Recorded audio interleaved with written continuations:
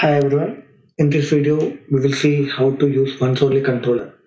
So first, what is once only controller? Once only controller is used in a cases where you want to run your transaction or run your request only once for a user.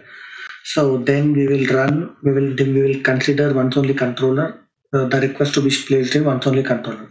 So we'll see how once only controller need to add and how need to copy the content into once only controller. So now I've already added the test JPEG store script.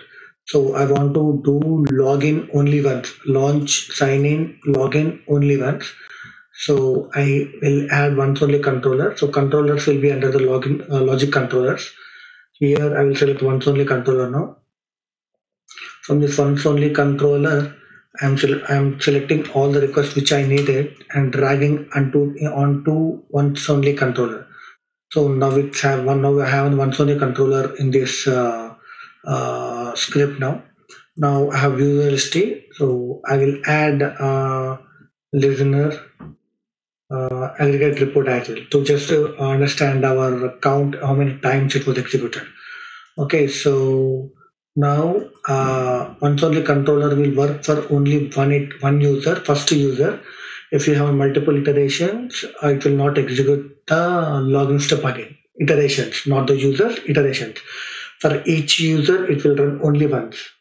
Okay, now I'm making the one user 2 iterations, or I'll make it 3 iterations. Save it. Go to VLC or aggregate report. We'll see. Launch sign in has happened only one time. Sample con only one time, and the category to click on category, click on product, everything executed 3 times.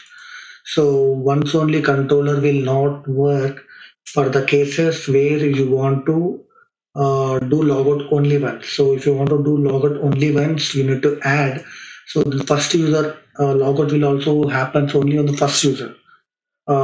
It will not happen for the last user. So it's not like end of the test. So if you want to add the logout at the end of the test, so that's a different story. This I will tell you in another video about the how to do the final steps before you're starting your test. Okay. Thanks for listening, friends.